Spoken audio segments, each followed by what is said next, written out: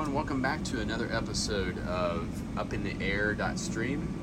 And in this episode I'm just going to show you a couple different modifications that we've done and things as we have it set up in the Airstream. It's a work in progress always, and so things are always changing and evolving. Trailer's slightly messy today. I mean, not bad at all, but this is more like an actual lived in type look, So starting over here, we have our Berkey. If you don't know what that is, definitely look that up. The Berkey is a really nice way to purify the camp water and make it some really good drinking water. Very economical. You can do like 4,000 gallons of water through one set of filters. We take it into the house when we're not using it in the camper. So definitely look that up and look at all the videos that you'll see. I think a definite must is a ice maker when you're on the road to make your mixed drinks. Had some Bloody Marys this morning. We keep it on top of the stove. We actually do use the stove, and we just made some breakfast burritos. So we just simply take the ice maker and just set it over here on the table while we're cooking breakfast. So a little bit of an inconvenience, but not bad at all. But yeah, you can find those on Amazon. There's no affiliate links. We don't have an Amazon affiliate program whatsoever. So moving on around, put our spices there.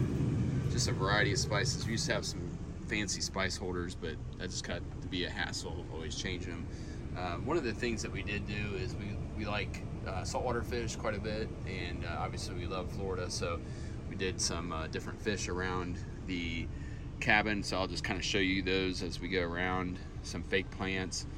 We keep our MiFi located there, plugged into the USB charger. And just as a reminder, the model that we have here is the 2022 Ford Bunk Twin Globetrotter model, and 23 foot, in case I didn't say that already. So these are the Bettys, the Betty linen, and I think, obviously it needs to be tightened up a little bit if you were really worried about the aesthetics of it. But man, these things are awesome. They got zippers, so they're sort of like sleeping bags, so you got your fitted sheet and everything else. If you hadn't heard of them, I don't want to make this video too long, so just kind of go in there and do your own research with the Bettys. We did put the Froley sleeping system underneath. Chrissy's out there on the phone, and so we got a big manatee here on the wall. I did put the Ring smoke detector, so we have 2 smoke detectors in here. It's also a carbon monoxide detector, and I like having that backup plan and not trusting the propane detector. Actually, there is typically no carbon monoxide detectors in a factory RV, so highly recommend that. That's, I'm a retired firefighter, so believe me, they do come in handy.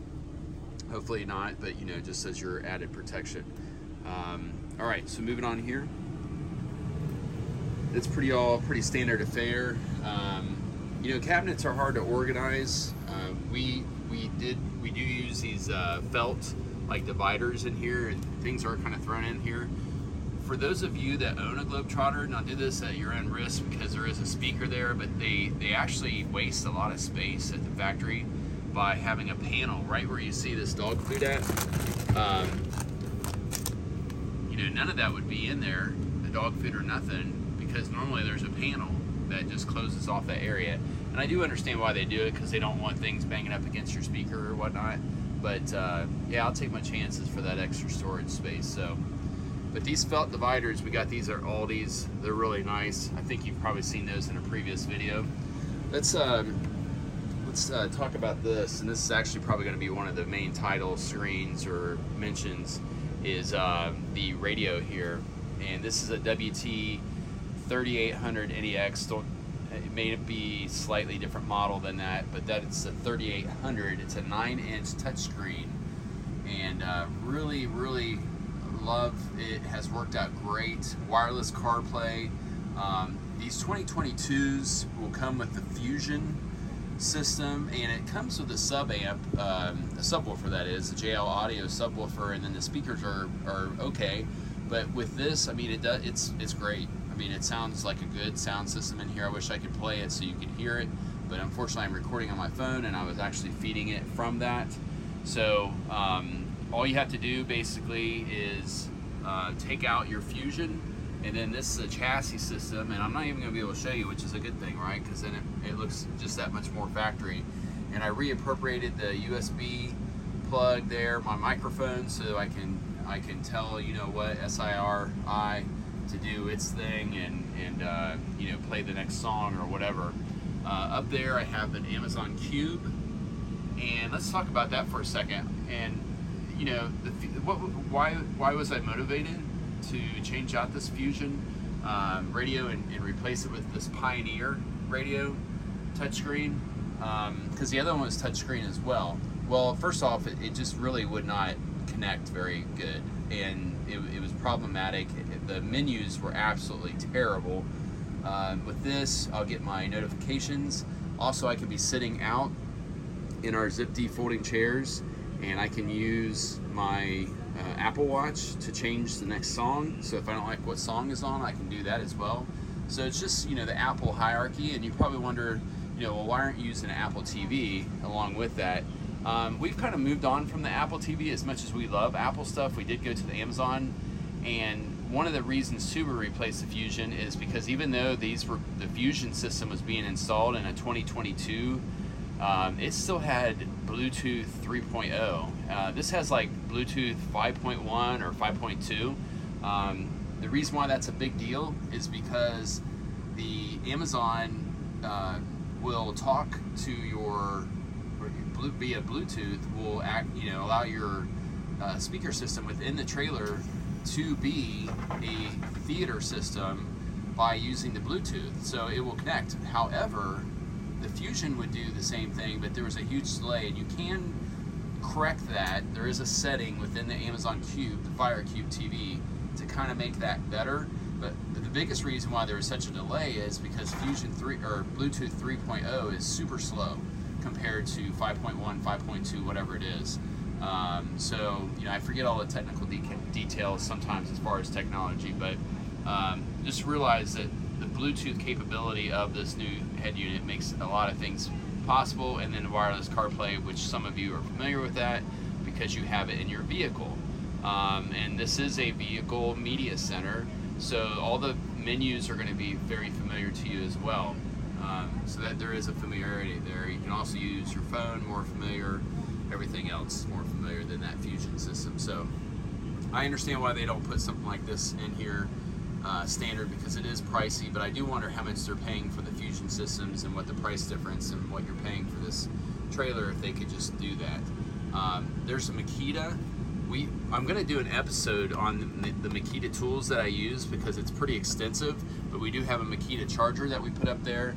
And then a lot of you know, like, this doesn't come this way. I just used a piece of Kydex with double-sided tape and attached it here so I can get in there and get to the wires when I want to, or even store things in there if I want to. So I recommend, like, if you want to put things without screwing screws in there and making it more inconvenient for you to get in there, just use some industrial not double-sided tape, I meant to say industrial Velcro, that is. So that you can just pull that panel off or pull panels off to get back to things, as long as you know it'll hold it. All right, so kind of talked about that for a while. That's all good stuff. Got a turtle up here. You're probably like, okay, yeah, we really don't care that much about it, but you know, crab. Let me show you here in the restroom, in the bathroom that is. We do keep a dehumidifier out all the time, running all the time, even though, you know, the windows are open, but at night or times when it's buttoned up, it will pull the moisture out of the air and keep things from getting stale. Nice big sailfish there. Yeah, pretty standard affair. We do use these microfiber towels throughout the trailer. I recommend just, you know, getting a whole set of them and just really investing in some good towels, because that is key on the road, and that'll keep you from running through paper towels like so quickly. So let me show you one other addition out here that we have put recently. Get back, Oz. Sorry about the camera work. So coming out here, as you can see, we got our Zip-D chairs deployed. out here, and then over here is our latest addition, which is the Ninja Woodfire Smoker. And man, this thing is awesome. You know, definitely don't take my word for it. Look for other YouTube videos. You know, this isn't a Ninja Woodfire grill episode. There's plenty of those out there, but I did want to share that with you. And really, like, the purpose of all of this is just kind of showing you how we do things, and so that maybe it gives you some ideas of what you might want to do with your setup. We're here at Camp Margaritaville in Pigeon Forge, and it is beautiful. We got a lot of rain yesterday, but today it's sunny and with the possibility of rain, and then hopefully tomorrow is better as well.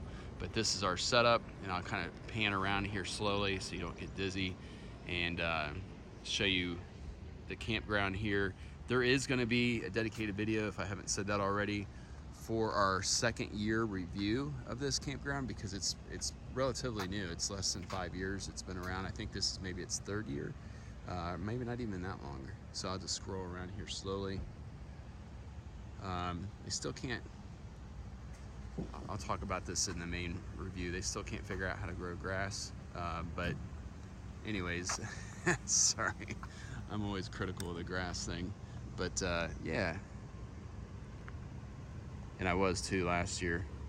So yeah, we have everything deployed out here, and we're having a good time. This is Site 10, as you can see there in the on the sign there, and the Smoky Mountains in the background. So, all right, well, this is going to be a 12-minute video, and appreciate everybody watching.